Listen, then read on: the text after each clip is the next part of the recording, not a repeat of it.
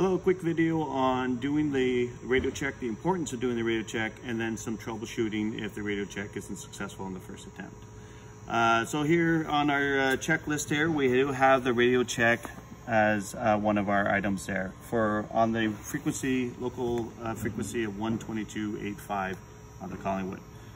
So after your engine start and you're ready to do your radio check, we want to make sure a couple things before we attempt our radio check. So we want to make sure, first of all, that we are on 122.85 and that we are talking to and listening to on the COM1. It'll be a green color when it is properly selected. When you do your radio check, you're going to push and talk on your radio. Make sure that your headset is also on and the noise cancellation is on and your volume is turned up. The other thing to check here is that the radio volume is also turned up on the proper comp. So 45% I should hear everybody on that volume. You're going to push the talk button, wait a half second before you start broadcasting, and then speak loud and clear. Collingwood Unicom, Juliet Oscar Juliet, request radio check. Wait a second, Unicom could be busy with another conversation or currently tied up. It might take a couple seconds for them to come on the radio and confirm your 5x5. If they don't respond, which they commonly do, you can also ask Genesis Base. So if it failed on Unicom, call up Genesis Base, Juliet Oscar Juliet, requesting radio check. And then if Genesis Base also fails to give you a radio check, you could also ask any traffic that you know in the on the frequency, or just general Collingwood traffic, Juliet Oscar Juliet, requesting radio check.